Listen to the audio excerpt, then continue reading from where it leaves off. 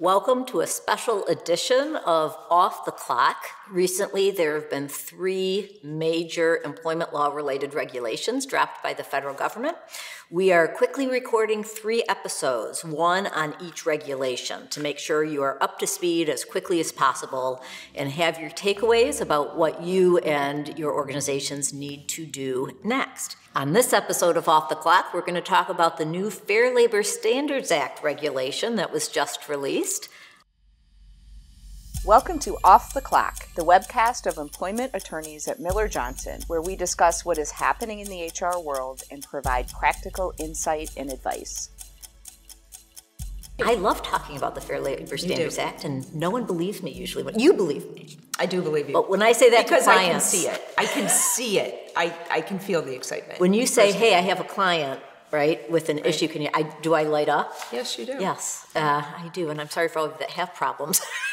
I cause that, but I do love talking about it. This one's not terribly exciting. It feels a little bit like Groundhog's Day, to be honest with you. It does. But nonetheless, let's tell people what they need to know. And with each one of these new reg minis, if you want to call them, we're going to talk about what the regs do, yes, what the litigation situation is, and what clients, employers need to do. Yes, you got it. In short order. Perfect. Okay? Sound good? That sounds great. Okay. So let's start with what this new reg does. What does it say? In short, it raises the minimum salary threshold for certain exempt employees. Right. So just to level set for a moment, to be exempt from overtime under the Fair Labor Standards Act, you have to be paid a certain way, usually on a salary basis, with some exceptions. You have to be paid at least a minimum amount, usually, there's some exceptions, and you have to perform exempt job duties as your primary duties. Right. This regulation impacts that minimum amount. Okay. That's the only thing it impacts. Okay, so we're just talking about 1 out of 3. Yes. But I don't want people to forget about the other 2. Yes. Right. We I still know. have to make sure people Right. are performing exempt duties. And if people remember back to 2016, not everyone listening or watching was in HR back in 2016, so I don't want to assume everyone remembers that. But the Obama administration tried to significantly raise the minimum salary, and just on the eve of the effective date, a court, where, Sarah? Texas. In Texas, district court in Texas, said that the regulations were void, essentially, and so no one had to comply, and poof, they went away. Now, that's not really true. There were lots of appeals and legal action, but then the administrations turned over, but no one really had to comply. To do anything. Okay. The Trump administration raised them, but not a whole lot. They got to around 35,000, and there was no litigation challenging that. Now we have a new final regulation that bumps up that minimum amount quite a bit. So it's currently 35 and change. That's what it's currently 35 and change. Mm-hmm. The new bump up comes in phases, which is different than what we're used to. So that I'm going to get you the actual numbers, but let's just conceptually, so we're all on the same page. There's a new number as of July 1st, and then it bumps up again in January, on January 1st, and then every 3 years, just to make people crazy, on July 1st, not the calendar year, but July 1st, you may have to adjust wages. Okay, so now, what are the numbers? And here I have to look because I do not remember numbers. This July 1st, 2024, the minimum salary to be exempt is $844 a week, which equates to $43,888 per year. Got it. Per year. That's how it's stated on an annual basis, but of course, the FLSA is always, it starts weekly. On January 1st, that number bumps up to $1,128 a week, which equates to $58,656. Got it. On an annual basis. So that's, let's say, 58.5, which is higher, frankly, than what was expressed in the proposed regulations. Yep. And then every 3 years thereafter. on July 1st. So 3 years from this July. So starting with July 1st, 2027, it will increase according to current economic data. So not by a set amount, but they'll look at what's happening with wages and inflation. So those are the numbers. And as I understand it, a certain percentage can be attributed to bonuses and commissions and things like that, right? 10% of it. Up to 10%. So if you're using the 58,656 number, 8,000 or whatever, no, 10%, $5,856 can be commissions, bonuses, what I would call variable income. What's kind of neat about the final regulations is that because it's variable, people don't know at the beginning of the year. So how do you know if someone should be exempt or not? Right. The final regulations give you a chance to true up at the end of the year. After December 31st. Got it. So as of December 31st, if the variable income was not enough combined with the non-variable income to get to that minimum amount, and you had classified them as exempt, and you want to make sure that classification sticks, on the first pay date after December 31st, you can make that correction and true them up. Got it. Okay. So that's the bonuses and commissions, the highly compensated employee level, which frankly we don't get into that often. Those numbers were also increased. There's a special carve out for school administrative employees. Okay. So kudos to the education lobby. Who are in education, they should know there's different rules for Yes, there's a carve out that administrative employees, their minimum salary can be equal to the starting salary for new teachers in that educational institution. Got it. Okay. But let's get to the question that everybody really wants to know. The lawsuits. Yes. Right? That's exactly. Wait a minute. That's the number one question that I'm getting. That's my number one question to myself, because I've done this before, so not just I've done this before. Strauss, you told me to do all of these things and created all of this disruption, right? In my workplace with my managers, reclassifying people, and sometimes we even made it effective, right? Because we wanted to get ahead a little bit, and then all of a sudden we didn't have to do it. You got it. So is this just crying wolf all over again? Yep. So what do you say about that? I don't know. I mean, that's the short answer, but let me explain a little bit. I don't have a crystal ball. There is recently a Supreme Court Fair Labor Standards Act decision that has to do with day rate and exemptions, which we are not going to get into on this show because it's only fun for me to talk about. But I'm bringing it up here because two of the justices in their dissents invited this litigation, said that if the salary basis was challenged, it would likely be thrown out.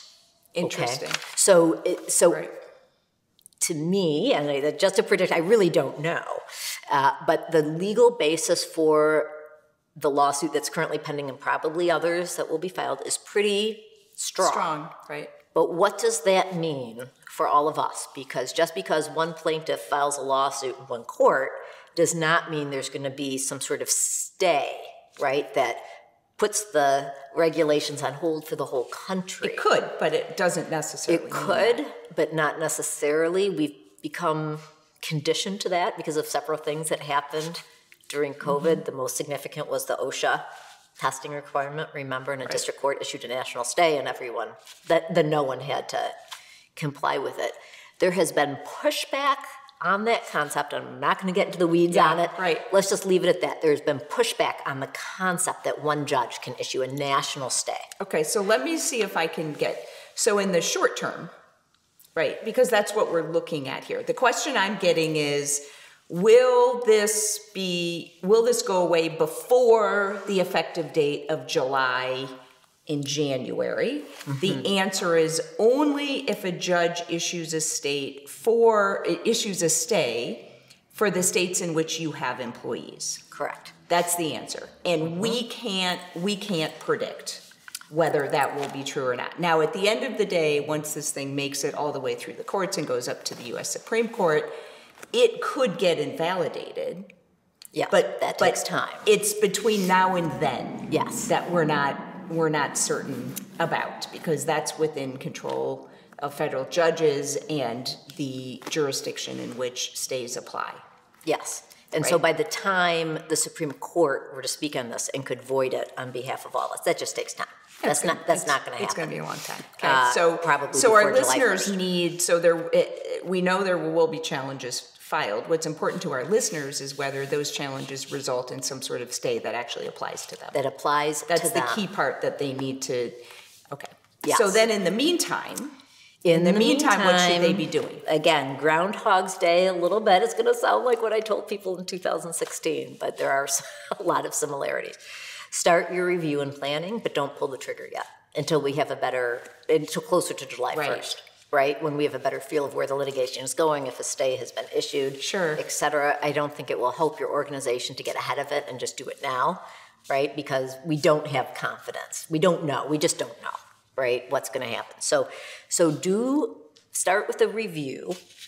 And I should also say, regardless of the law, this is a great time just to review exemption classifications anyway, because if you're going to make changes, it's just a great reason to, right? A change in the law. Right. So start with your creating a list of your exempt employees and rank them by salary, not by department, right? Not by job type, just literally by salary. See which ones fall below the new threshold or are close, right? And think about whether you want to give them a raise or reclassify them. Might want to. Yeah. Right, exactly. We're not saying do it now, but start thinking about what decision might be made. If this law becomes effective, what are we going to do with Mary Jane? Yes, got it. Right, who earns $35,000 a year, does have exempt duties. In other words, start getting your arms around the potential impact of this on the organization. What does this mean? I would think most of our listeners probably want to be in a position to be able to explain what this would mean, assuming it goes forward for the organization. Is it $1 million? Is it $100,000? Is it $12,000? Right. You need to know for all of those people how many hours they work generally. Right? And HR leaders, frankly, oftentimes don't know. So you're going to have to work with your leaders, right? Your frontline supervisors, et cetera, their leaders, to figure out what their schedules are like, if they're predictable, if they're not, if they often work over 40 hours or not, because that could impact your decision on how to proceed.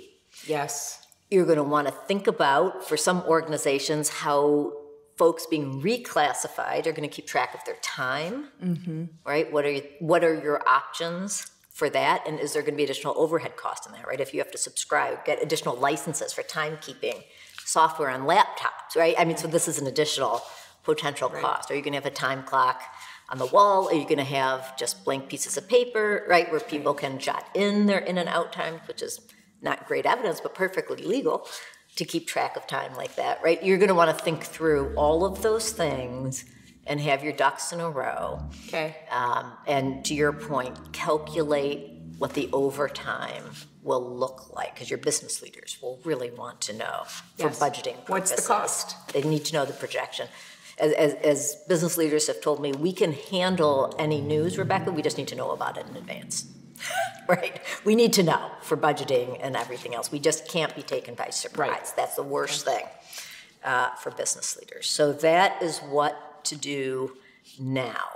Okay. In addition, if this hasn't happened already, get in front of your business leaders, right? Your CEO, your CFO, right? HR leaders, to the extent HR leaders are listening and not others from their organization, send this to your CFO or CEO or talk to them about it so it's on their radar. Yep, I think that's right. Just one other piece that I've heard you talk about, if an employer has somebody who is exempt and the need is to move them to hourly, there is a way using math, right, to figure out what the hourly rate should be, taking into account assumptions about likely overtime, right? So all things being considered, if it's clear that some exempt employees might need to be moved to hourly, I just want to say that out loud, that is not the end of the world. That can be accomplished, and it can even be accomplished in a way that's not an added cost to the organization. That brings up two additional thoughts, so thank you very much. Yes, math. It's my most hated four-letter word. I know a lot of them, and frankly, that one bothers me more than all the others. Right. There is a lot of advanced Fair Labor Standards Act that we can get into. Yes. In terms of how to pay people, how to pay non-exempt people. Right. In ways that employers may not have thought about. And using math, right? Making sure even with overtime, there's no additional cost to the organization. Yes. Like with all of the new regulations, Miller Johnson is going to be offering additional education and training for people who are interested. It's to get really into the weeds. It's beyond the options. scope. Okay. Yeah, good. we need a blackboard and chalk, right? We're talking math, so it's beyond the scope of off the clock. Okay. But we know people need support in this area, and we'll be looking for creative solutions, Awesome. and we will roll those out for people. Okay. My other thought is this: employees heard the news. Right? It was on the news, on CNN, it was all over the place, that so many more people were going to be entitled to overtime. Mm-hmm. I personally believe that the more communication, the better. Even when you don't actually have news to share, Right. the fact that you don't have news to share should be shared. Yeah. Right? Or else people will think maybe you didn't hear about it, you don't know, you're scrambling, you're mad, you're going to fire people, it's to keep costs down, right? There's a lot of feelings and emotions that might be swirling, right, on your shop floors, so to speak. Right. So think about HR, the CEO, sending a note saying, we heard about this, we're working on compliance, right, and how we're going to adjust, stay tuned. Just something along those lines. It doesn't, sense. you don't have to have the answers yet. No one expects you to have the answers yet. Okay. So takeaways, right? Everyone heard the amounts. That's Yes. fairly objective. You can include additional pay, bonuses, things like that in calculating it. That's new. We think there will be legal challenges. The question mark is whether a stay will apply to you and your business. Right. In the meantime, we recommend you start getting your hands around what will need to be done, assuming that this moves forward on July 1st. Absolutely. Perfect. Well said. Awesome. Thank you, Sarah. Thanks, Rebecca.